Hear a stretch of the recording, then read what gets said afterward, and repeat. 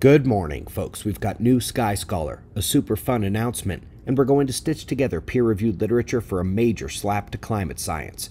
We're starting with our star at spaceweathernews.com, and we find the last day on the sun was pretty quiet. The only activity is at the departing limb on the south, some filaments releasing, and there have been no solar flares either. The solar wind and geomagnetic conditions are both calm as the plasma stream is settled back into normal range. And so let's look at the only releases from the sun here on the departing limb.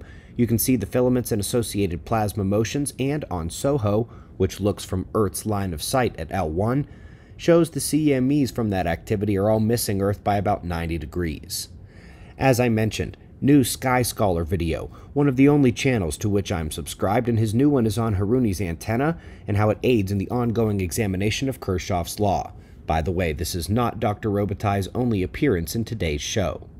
But right now, let's move on to climate science, and we're starting with one of the most human-affecting teleconnections there is, the link between El Niño, La Niña, and the Asian winter monsoon.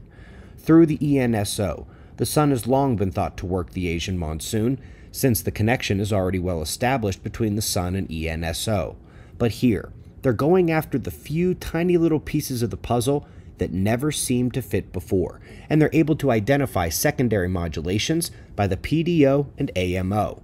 Between those two and ENSO, we have nearly the entire story of the winter monsoon, and just like the ENSO, the sun is well known to modulate the PDO and the AMO.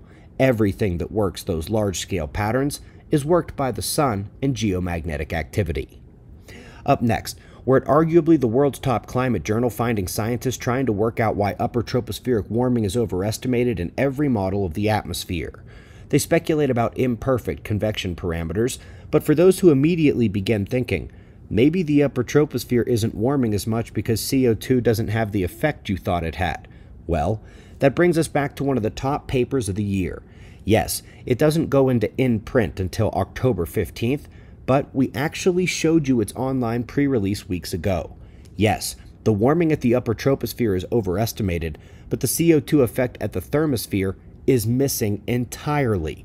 It is 99% controlled by solar and geomagnetic forcing, and they know the CO2 is getting up there. It's just not doing anything, which implies that the CO2 in the upper troposphere isn't doing much either, which may explain the overestimated warming there and has further implications for what we blame for the warming in the lower troposphere.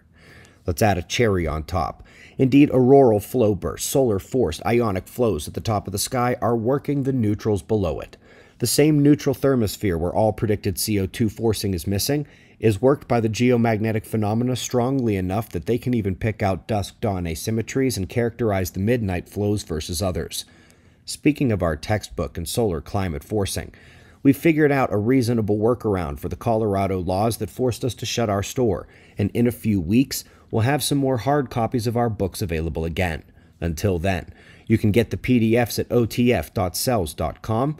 And last but not least, I promised Dr. Robitaille wasn't done today.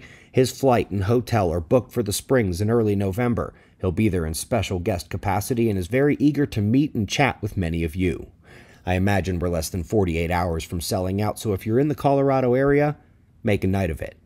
We greatly appreciate your support. We've got wind maps and shots of our star to close. Subscribe, and we'll do this all again tomorrow. Right here, but right now it's 5:30 a.m. in the new Valley of the Sun. Eyes open. No fear. Be safe, everyone.